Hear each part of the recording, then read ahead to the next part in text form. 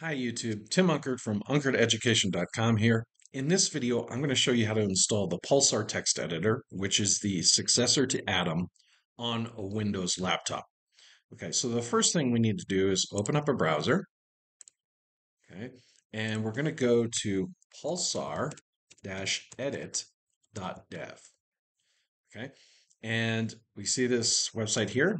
This is the website for Pulsar. We're going to click download. And we want to find the regular releases down here.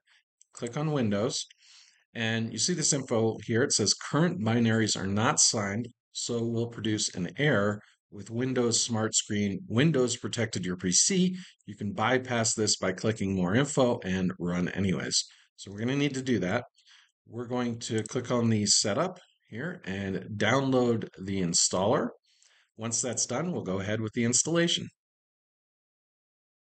Okay, so I've downloaded the executable file for Pulsar.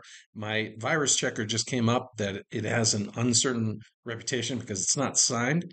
So you may have to work your way around the virus checker as well. I'm going to go to my downloads folder here. And again, this is up to you to whether you want to install this or not. I'm going to right click and click open. But I trust Pulsar. So you see here it says Windows protected your PC. Microsoft Defender Smart Screen prevented an unrecognized app from starting. Running this app might put your PC at risk. I'm going to click more info, and then I'm going to click run anyways. Okay. Now here my virus checker comes up again, and it says our information on this file is inconclusive. We recommend not using this file unless you know it's safe. For me, I trust it, but again, the choice is up to you. I'm going to click here, more options, and click always run program. And the setup wizard will come up. I'm going to set it up only for myself, but you can set it for anyone who uses a computer if you want. I'm going to click next. And again, this might come up. Click view details, and I can say exclude process here. And I can close this stuff out. And I may need to actually run this again. So I'm going to click open,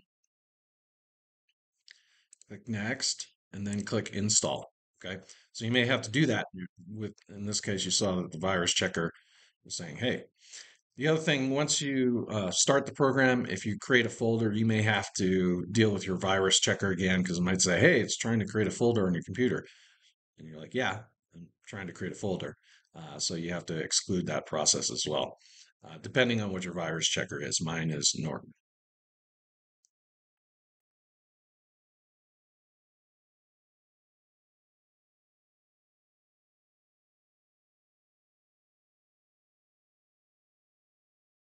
Okay, so now you see it's finished the setup.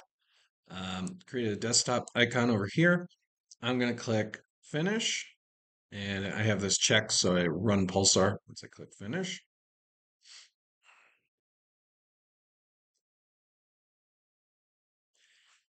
And here we go. It's starting up. All right. So you can uncheck this if you don't want to see the welcome guide every time it starts up.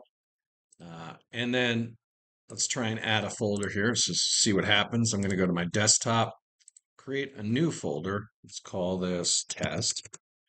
Okay. And I'm going to select the folder. And that one was okay. So sometimes your virus checker may come up. Let's try and create a file now. I'm going to create an index.html. And okay, so that's all running good. And now I can start coding and working on my project. Hopefully you found this video interesting. If you did, please like and subscribe. Thank you for watching.